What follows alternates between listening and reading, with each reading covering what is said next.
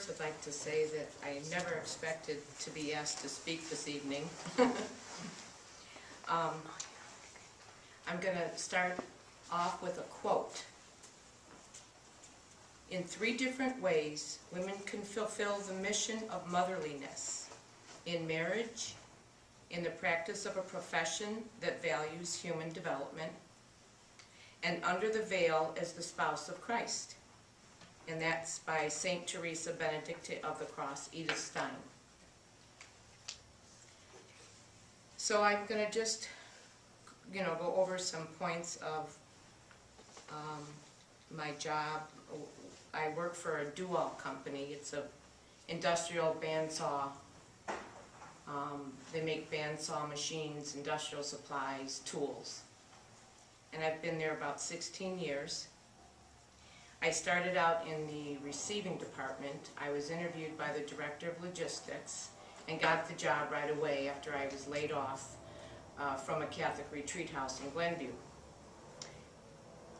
So he started me out as supervisor of receiving.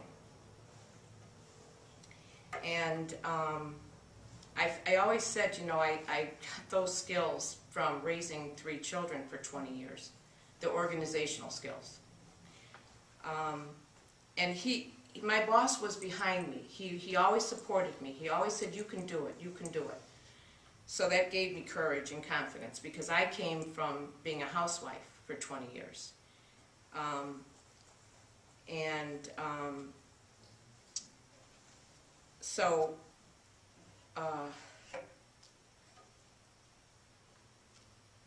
The best part of that receiving job was the actual seminars that I was allowed to go to learn about how to be a supervisor. And in those seminars I learned mostly about personality types, which gave me the leverage of understanding how people's work habits were and that their personality types. It gave me a lot of insight to be more interpersonal with them. They soon asked me, they soon started to have the standards of the ISO 9000 company come into this company, and they asked me to be an ISO 9000 auditor, which I was impressed with, because that lifted the standards for the measured production, and that was very good. So I was trained. I did the training, went to different departments in the company, and brought the accountability up, and the procedures were checked, and that was a good thing. But soon after, about 5 years in the receiving department, and the UPS and FedEx and truck shipments, the 70 pounds of lifting, I was beginning to have back problems and chiropractor, and so I could no longer do that. So my boss saw the need in the accounting department, so I went up into the accounting department and went into accounts payables.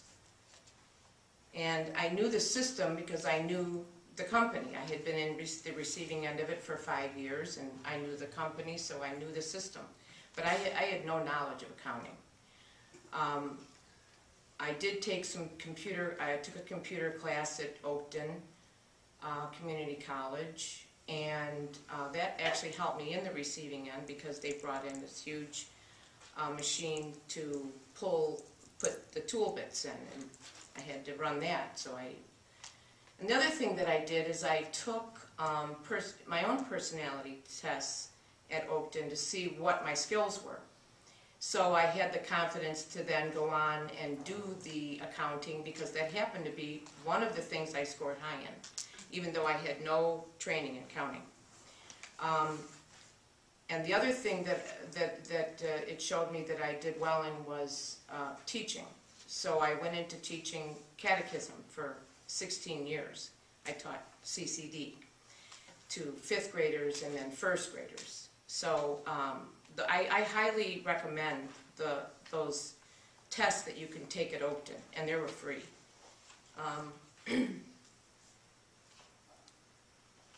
So now, for the last 10 years, I've been in accounts payables and accounts receivables. I start the day by running 5 credit card reports, and they have to balance with the bank. There was a problem with one of the reports. It didn't match up with the other one, and it causes a lot of confusion with my immediate coworkers.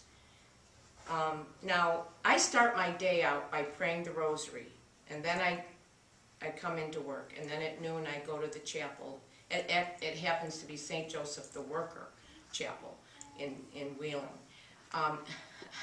And that is not a mistake, okay, because it took me a few months to find that chapel, but I found it, and I go there almost daily at noon, unless I'm trying to save money on gas.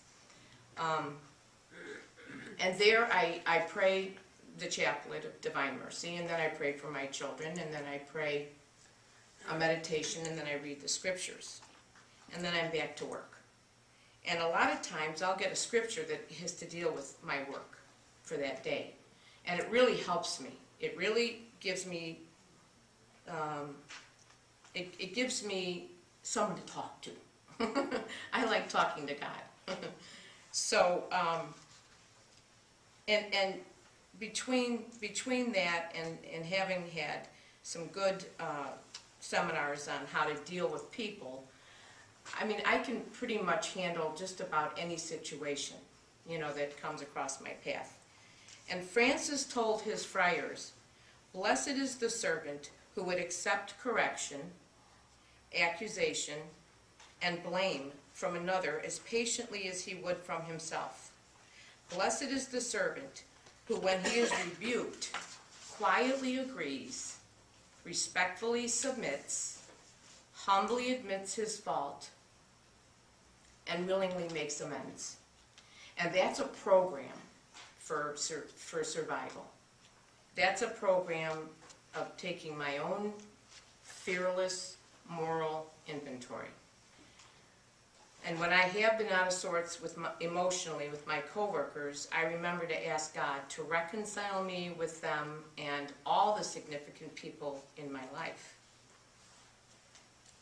I attend Mass about 3 times a week in the evening, 5:30 at Immaculate Conception with my friend, and we pray the St. Michael prayer every single day after Mass.